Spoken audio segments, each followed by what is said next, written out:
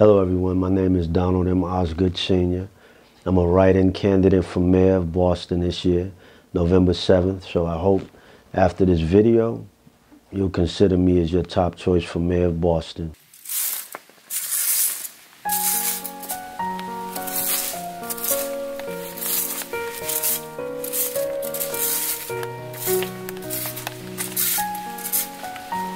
I'm married. Been married 15 years, it'll be 16 years, to my beautiful wife, Vanessa Osgood. And between us, we have 6 children, 5 boys and 1 girl. We grew up in the South End, longtime residents of the South End.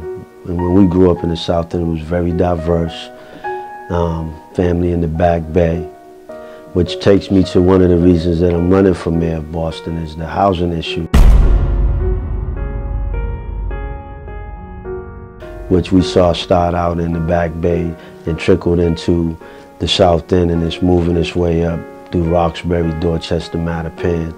And at that time when we were growing up, there were more family-oriented, families in the South End. There was mothers, fathers, kids, everybody was a family in the South End.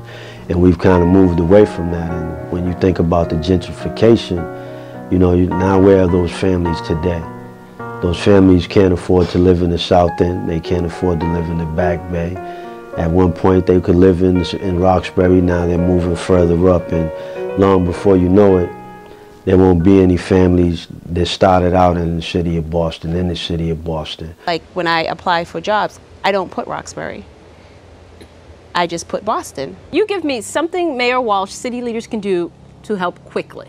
We always have a jazz festival in my neighborhood, but maybe they can have a jazz festival, in another park in the neighborhood so that more people can come to that area. Instead of a meeting of the minds, these issues are better served by a meeting of the hearts and a melding of families. In Boston, Rondella Richardson, WCVB News Center 5. And a professor at Tufts University, James Jennings, analyzed some of the census and population projects for 2021. He tells us he found the community divisions won't likely change much and that children ages 5 to 19 will still be living in segregated communities. So one of the things that we want to work on right out the gate is how do we allow developers to build, but at the same time make housing affordable for those families who don't make $70,000, who maybe one person is the head of the household and they're only making $40,000. So we need to figure that out ahead of time before we tell developers that it's okay for them to build. It's out of hand. For a second straight day, violence in Boston. It's not the gun that kills the person. It's the person with the gun that kills a person. For nearly 2 hours Thursday, police and SWAT focused their attention on this triple-decker in Dorchester, looking for a suspect who they say pulled out a gun and shot a man in his 20s as he was walking near Bowdoin and Norton Streets. It's really scary. I don't even feel safe going to the store. This is senseless acts of violence in our city. We are a better city than that. The mayor and police commissioner are at their breaking points. 6 people were shot in Mattapan and Roxbury on Wednesday. 3 died. The next thing that we'll deal with as we're talking about safety, we'll have to put together a great plan on this violence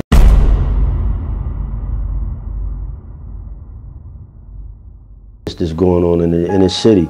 And housing is a big issue because a lot of the young people that are doing what they do, they're homeless or their households are in a real tight situation. So we need to make sure that we deal with their mental health issues. We need to put together a program that helps parents who have, maybe a single parent who has 2 or 3 children. We need to help them as well with finances and other necessities that they need to make sure they raise their children the right way. And then even with the Boston Police Department. So if we start doing more community policing and start to bridge those gaps between community and Boston police, I think we'll see a decrease in our crime as well, because then the people will know each other. Boston Police, it's an organization, but it's also they're regular people just like me and you.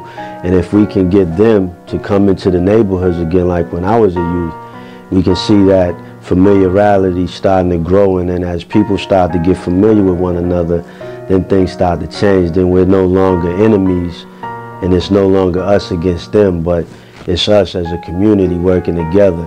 You come to work, you coming into the community, you know Mr. So-and-so or little Johnny down the street here where you working at, and they know you, and they're saying, hey, how you doing, officer? And I think that's going to bring some also bring some change to the way we look at police and police look at our young people, and it'll bring a better quality of life into our neighborhoods.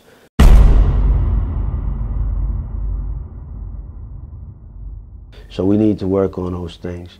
And I believe that with the skills I have as a manager for 8 years with Jiffy Lube through the Shell Corporation, I'm able to put the right people in the right positions to get the right job done so that we can get the results that we're looking for.